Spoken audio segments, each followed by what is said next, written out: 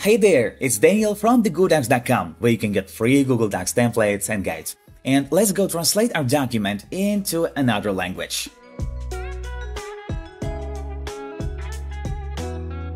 Google Docs can automatically translate your entire document into another language, instead of moving separate paragraphs between translation tools like Google Translate and the document back and forth, which is much more convenient, faster, and best suited for large text translations. And let me show you how to do that.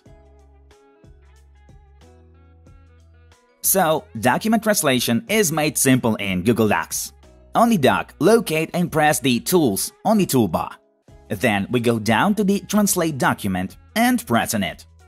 That brings up a new menu with two fields, where in the top one, we name the translated copy of a document that Google suggests automatically, which is really nice.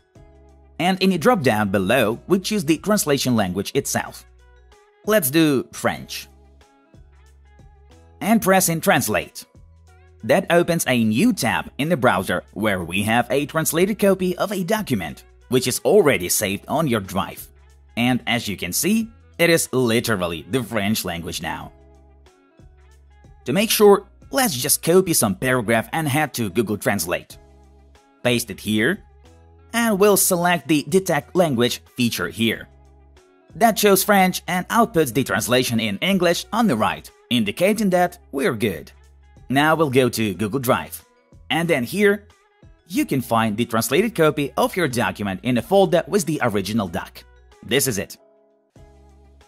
Hundreds more guides and a lot of free Google Docs templates on TheGoodocs.com following the link below the video. Like to help share our videos to more people and subscribe to see more guides. I hope we helped you. Thank you for watching.